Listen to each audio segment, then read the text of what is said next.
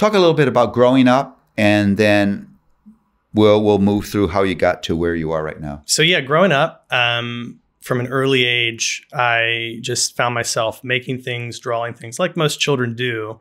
But it sort of just continued. I can remember, growing up, I was raised in a church home. And so every Wednesday night, Sunday morning, Sunday night, we were in church. Sounds familiar. Yeah. And it was a wonderful foundation that was laid, and my parents were incredibly gracious with that. But one of the things that happened really 6 times a week was there was a stoplight on the way to church. And at this stoplight, there was this horrible mural, but it was a mural. There was art on the wall.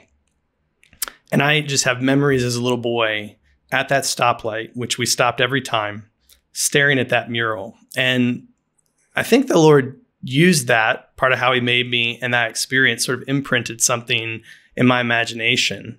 So when I was about 11 years old, it was summer, school's out. And I went to my parents and I said, I think I'd like to paint on my walls.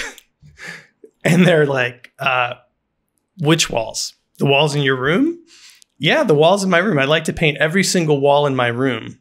And, thankfully my parents were incredibly gracious, and they said, well, let's go to the art store and get some paint. And that was, I had been making smaller paintings, but that was really the beginning of making larger works and starting to take this, this act of making and painting more seriously.